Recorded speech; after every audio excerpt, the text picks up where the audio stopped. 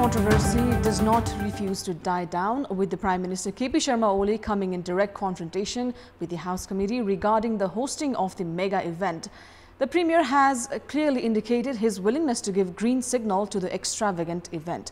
The general sense already prevails that it just does not become yet another case where the government ultimately has to withdraw the decision. Good morning, I'm Sarah Sapsanama and these are the top stories of the hour.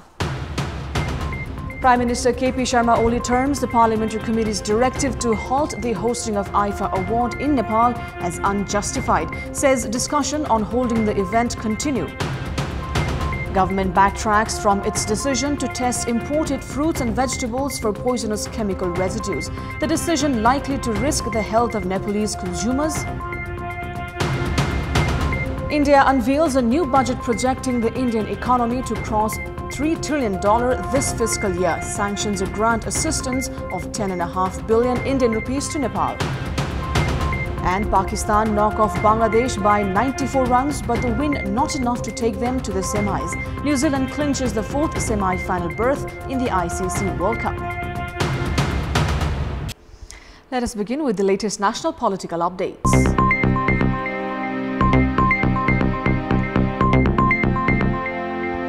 Prime Minister KP Sharma Oli has expressed his serious reservation towards Parliamentary International Relations Committee's directive to cancel the hosting of International Indian Film Academy IFA Awards in Nepal.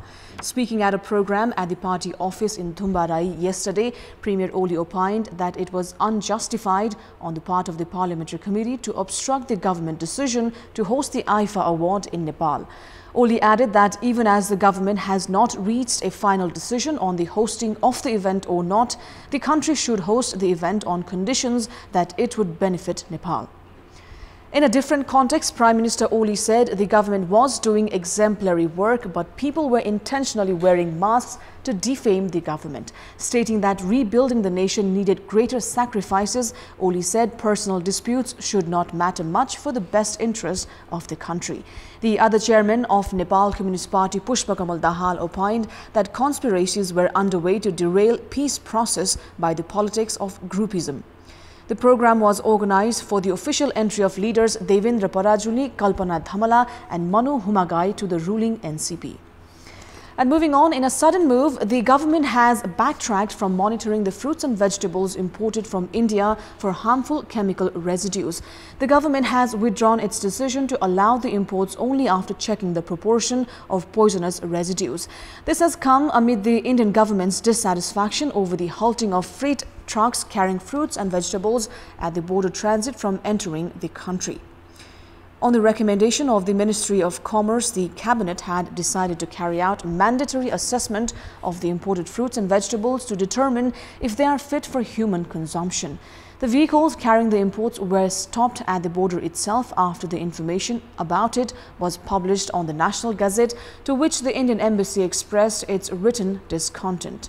The anticipated assessment, however, could not move forward efficiently due to lack of adequate laboratories and staff.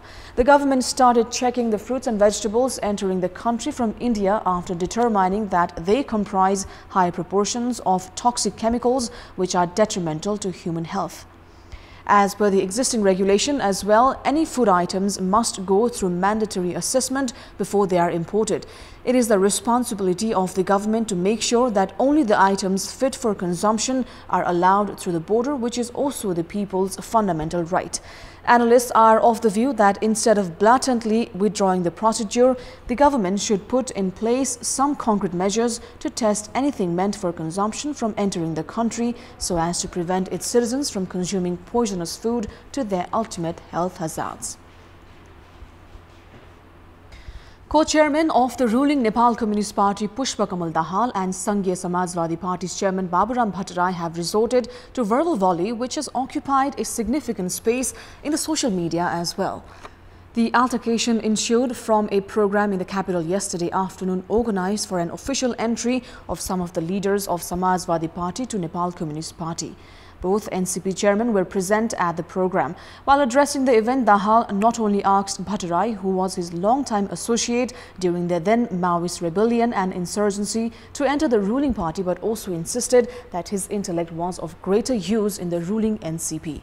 Bhattarai also responded, but with a tinge of sarcasm on Twitter, citing that if NCP needed any other person as intellectual think tank, there was no better person than gangster-turned-politician Deepak Manange, indicating the latter's recent entry into the ruling party. The argument between the two leaders in public has been received with a lot of interest by people, especially in the social media. The number of youths vying for abroad employment aimed at earning the living for their family members has increased in recent years. In this context, we had asked the locals of Parbat district what kind of policies should the state introduce in order to make the youth population independent with proper career prospects in the country itself. Let's take a look at what they had to say. Public voice.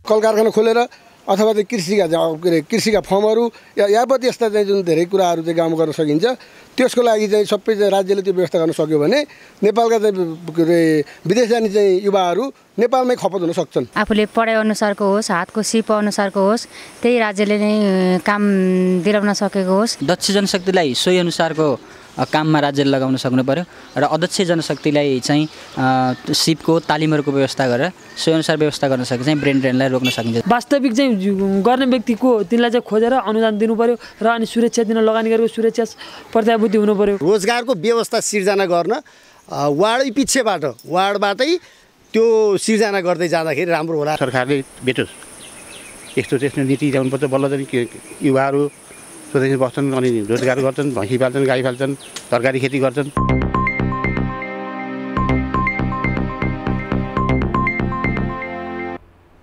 And time now for our segment Public Pulse, where you text us with your opinion. Public Pulse. And the question is, why has the Prime Minister expressed his reservation towards the Parliamentary Committee's decision to cancel the hosting of IFA Award? Your options are A, not to one's liking, B, prestige issue, and C, immature decision. The voting is on. Type NEWS, select your option A, B or C and send it to 34001 to share your opinion with us. And with that, time now for our special segment, Media Watch.